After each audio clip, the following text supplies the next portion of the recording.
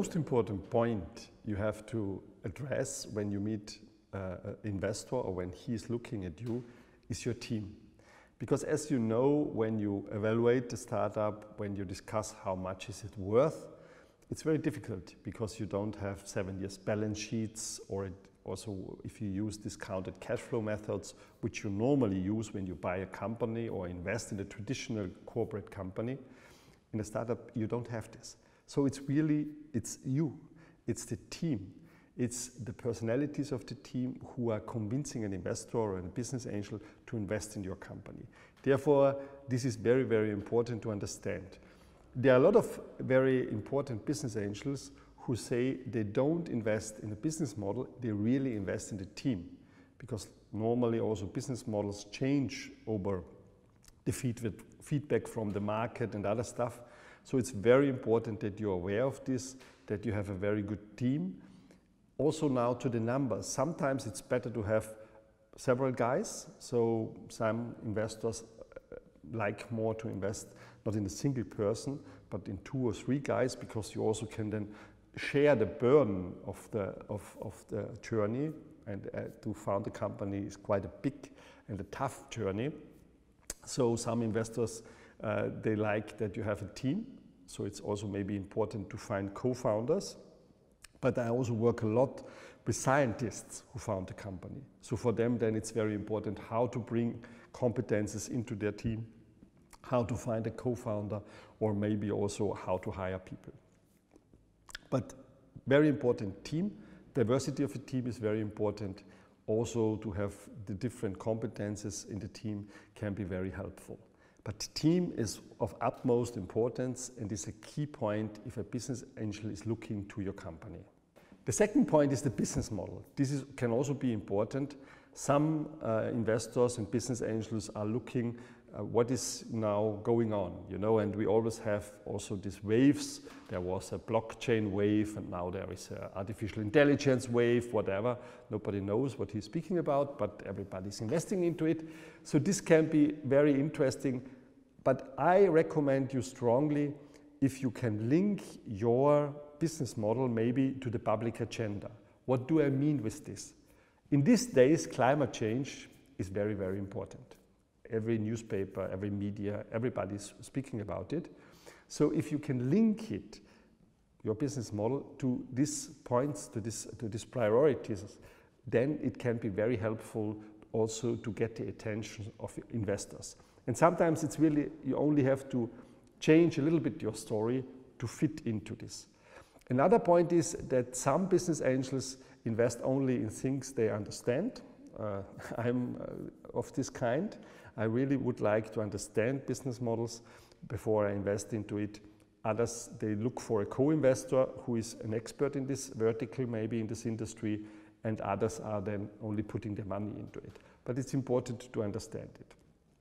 And your business model, you have to be aware what you want to achieve. It's a big difference if you have a B2B, a B2C, or a B2B2C business model.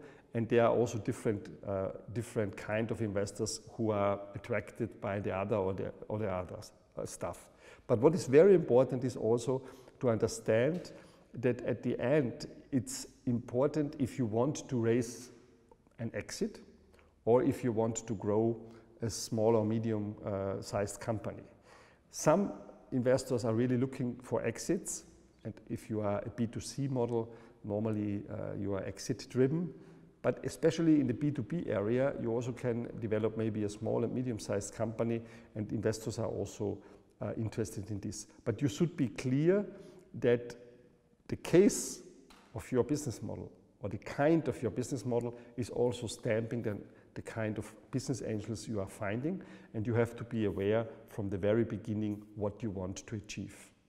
The third point is close to the market. So it's a big difference if you are scientists who has made a very nice invention, or if you are maybe a former manager who is founding a company. And this is not, you know, absolutely important, but this, if you have some guys in your environment who can show that you have closeness to the market, this can be very helpful. If you have an uncle in this industry you are developing a business model, please put him in the advisory board and say, you know, this is a guy who has 100 years of experience in this or that industry. This can be very helpful. So if it's possible, think on that in your story, bring in this competence and show that there is also a readiness or a closeness to the market in general. Another point is cooperation readiness. This is maybe sounds a little bit strange, but for especially if you have a corporate venturing company who is investing in you or a corporate, you have to show that you are ready. You have to show that you are able to manage a project in the time properly, that you are not, you know, a crazy inventor or a total nerd who cannot stick to timetables, who cannot manage, who cannot communicate. This can be quite interesting, and I know quite some investors who check this.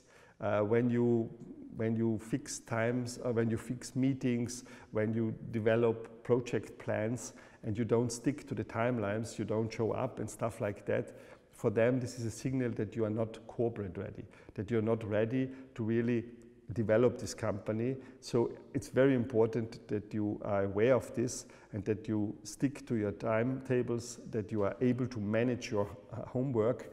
Otherwise, this can be a spoiler for a potential investor.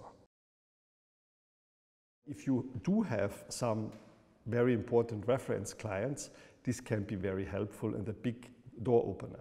Because if you work with a client, and this can be very helpful here in Europe, that for example, that you win some clients here in Europe, I'm sure it will be much easier than for you to go back to China or Singapore when you could say one of the big guys here in Europe, where we have a very high quality approach in the business relations, that then you also can show that you can work with them, that you can fulfill the expectations in you. This is very, very important and can be very helpful. So don't forget to name reference customers or your very important clients.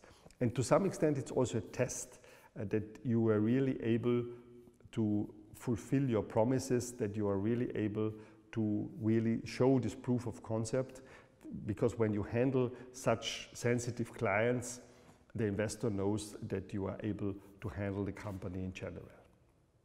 The last point is, which is very important, is a kind of a strategic fit. I think it's also very important to be aware if the potential client is really fitting to you. This means on the personal level, I said it before, it's important if he's a business angel that you really like to work with this guy, that you can work with this guy, and that you are able to also maybe have some tough fights with him, but at the end that you can work it out. On the strategic level, it's quite important also that you are aware, maybe this is a family-owned company, your corporate investor, you can also work out with them the problems, or it's a huge corporate, and we will come to this later on.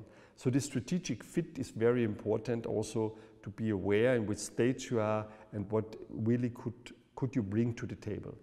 If you find out maybe that this company is looking by heart for new business models, if you find out that in their accelerator program they are looking all the time for new product ideas or process ideas, this could be the entry point for your product, and then you could also win this guy as a corporate partner or as investor. So be aware that you do the homework, that you check what are they looking for. If you discuss with business angels, there's the possibility, there are a lot of umbrella organizations, for example in Austria, the Austrian Angel Association, Business Angel Association, where they exactly know which guys are interested in which area. So for example, they know that I'm interested a lot in retail, but also now in some technology stuff. And when they get a pitch from a startup, they send it to me. So when you have your idea about a business angel, when you have developed a profile, this is very important, what the guy should bring to the table, then you can search for them. And this can mean then that you have a perfect strategic fit, because when you work out this profile, you will maybe find out there are only 10 guys around here in Europe, and searching for them is much easier than running around and saying, hey, I need some money.